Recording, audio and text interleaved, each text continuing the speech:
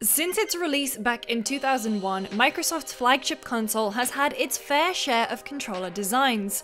And with the Xbox Series X release right around the corner, here's a look back at the history and evolution of the Xbox controller. The original Xbox controller, commonly referred to as the Duke, made its way to consumers' hands in November 2001.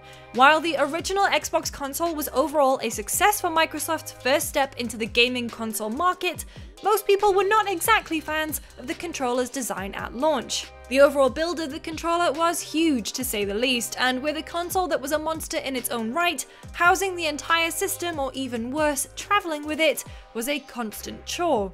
The Duke was almost the same size as some handheld systems at the time, and also exhibited some rather strange design details, like an unnecessarily large center logo and oval-shaped buttons. It is worth noting, however, that the controller did help pioneer the indented analog sticks, along with more ergonomic left and right triggers, making shooters more enjoyable. After gripes about the excessive weight and size of the original Xbox controller, Microsoft dialed it down a bit with its second iteration, with it being more lean and ergonomically pleasing. Along with the smaller build, the updated design shrank the logo, moved the black and white buttons to the bottom for easier access, and also brought back the rounded button style. The revised controller was well received by the gaming community and practically paved the way for future Xbox controllers going forward. 4 years after the release of the original Xbox, Microsoft released the highly anticipated Xbox 360.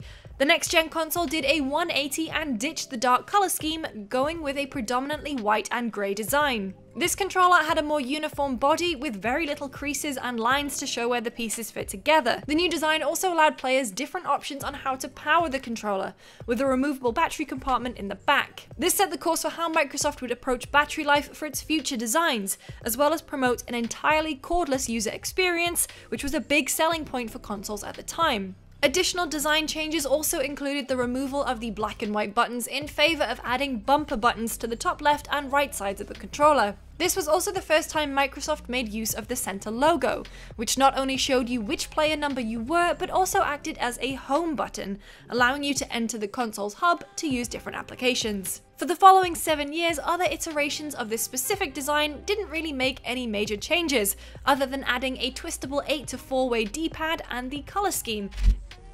Okay, so it's not like the 4-way directional pad ever really went away, but after 11 years of using the 8-way D-pad, the Xbox One, for the first time, introduced the classic 4-way D-pad to its design. Other than that, the controller very much kept the overall button layout similar to that of its predecessor, with some additional tweaks, including a redesign for the controller's grips, the elimination of the protruding battery pack, and more ergonomic bumper and trigger buttons.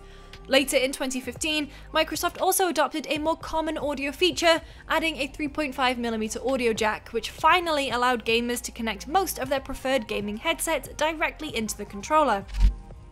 2 years after the release of the original Xbox One controller, Microsoft shifted gears to cater to a more enthusiast-driven audience with the Xbox One Elite controller. Shaded in black and silver, the metal-infused Xbox One Elite was meant to be fully customizable, giving gamers an opportunity to personalize their controllers to better fit their particular playstyle. This included interchangeable paddles and analog sticks, as well as hair trigger locks, customizable sensitivity, and button mapping. While the Elite was a definite upgrade from the original Xbox One controller, it came at a high price.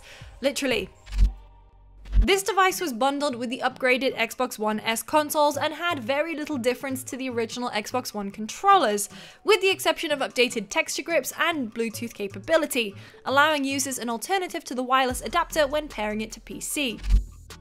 During the same year as the release of the Xbox One Elite, Microsoft began working on a controller that would enable players with disabilities even greater access to the video games they already love to play. The controller consists of a slim rectangular frame with 2 large buttons that could be mapped to any function using the Xbox Accessories app. The new device also included a large D-pad along with the other buttons normally featured on a standard Xbox One controller. With USB ports along with 19 3.5mm jacks that corresponded to each button, trigger, bumper, and D-pad function, the adaptive controller ultimately opened the door even further for multiple assistive input devices to be connected. Another noteworthy mention is that the adaptive controller isn't hardware locked to strictly Xbox, giving users the opportunity to use it across any gaming platform. After the success of the Elite controller, Microsoft doubled down on the Xbox One Elite and created the Elite Series 2. With its already stacked resume of customizable options, the Series 2 took things a step further with additional features like adjustable tension thumbsticks, shorter hair trigger locks, and Bluetooth connectivity, giving players even more freedom on how and where they could utilize the new controller. The Series 2 additionally added 3 custom profile buttons, which allows players to quickly change between playstyles to better suit the type of game they're currently playing. Which is your favorite Xbox controller and why? Don't forget, for more on next gen, including the Xbox Series X, keep your eyes peeled to GameSpot.